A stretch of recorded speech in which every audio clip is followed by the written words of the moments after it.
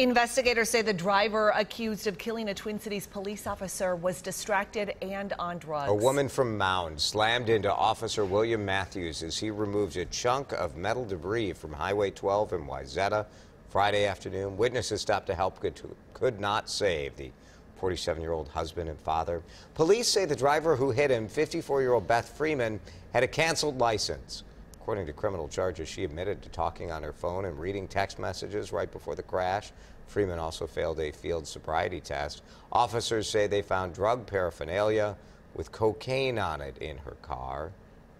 Public invited to attend Officer Matthews' funeral on Thursday. It's at 11 in the morning at Wayzata Free Church. There is a memorial fund that's been established at Wells Fargo Bank in Wayzata.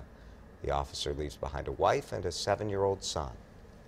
4 people were hospitalized after a man drove a truck into a building in central Minnesota. It happened in Zimmerman around 1 in the afternoon yesterday.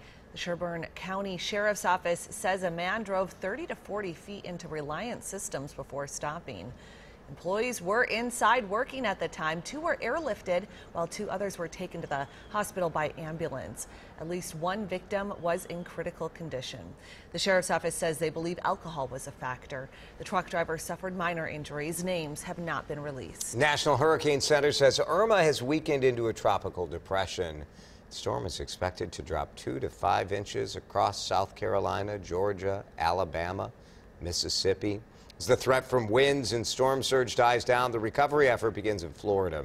Officials estimate that nearly 14 million people, which is 2/3 of the population of Florida, they're in the dark. They have no power.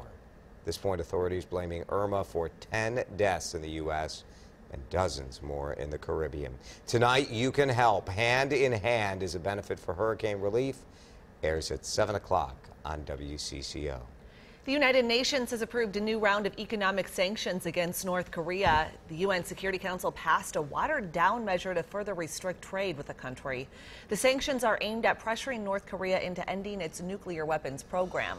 A spokesman for the South Korean president said he thinks it's significant that China and Russia agreed on the need for stronger sanctions. Tribute to a man who's pretty special to us here at WCCO. Yeah, our Reg Chapman received a prestigious award from the Minnesota Humanities Center last night, as Susan Elizabeth Littlefield shows us. It is an award given to Minnesota veterans who've leveraged their service to help others. Turned 21 in the sands in Kuwait. So I became a man during my service to our country. Desert Shield, Desert Storm, and Operation Provide Comfort. We were activated for all of those, for all that, yeah, it's weird to think about. I'm terrible at interviews, so. But we all know that's not true at all. Reg Chapman is a professional when it comes to talking with people. Good to hear veteran stories. Yeah, good. Thank you, man. Nice meeting you. He's not as comfortable, though, answering the questions. What I do is so minute compared to what other veterans do every day. It's not minute. It's momentous. That's why he is a 2017 Veterans Voice winner. This is an award recognizing what Reg has done to bring people together, to tell stories that were otherwise not told, to be of service to people who maybe didn't have their own voice. Reg spends some of his days off here at the VA Medical Center. Jerry Meitzner from Owatonna, Minnesota. Shaking hands and making contacts. Well, I'll tell you what, you give me this card, I'll give you my card. All right. How we switch? He uses those contacts to tell stories, using his job at WCCO as a platform for a cause he so deeply believes in. He shared stories on PTSD, on memorials, on veterans' health challenges. He's able to empathize because of his own experience. Ralph Husner works for Minneapolis's Veteran Affairs. He doesn't talk much about this publicly, but he prefaces his stories about VA or veterans saying, I'm a veteran. Just want to let people know that.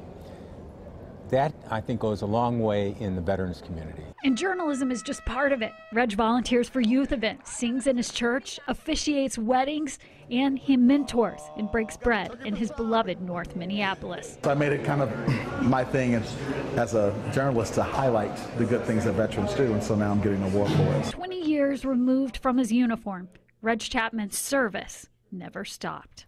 Susan Elizabeth Littlefield, WCCO 4 News. If you'd like to learn more about Reg and the other recipients or learn more about the honor, you can find a link at WCCO.org.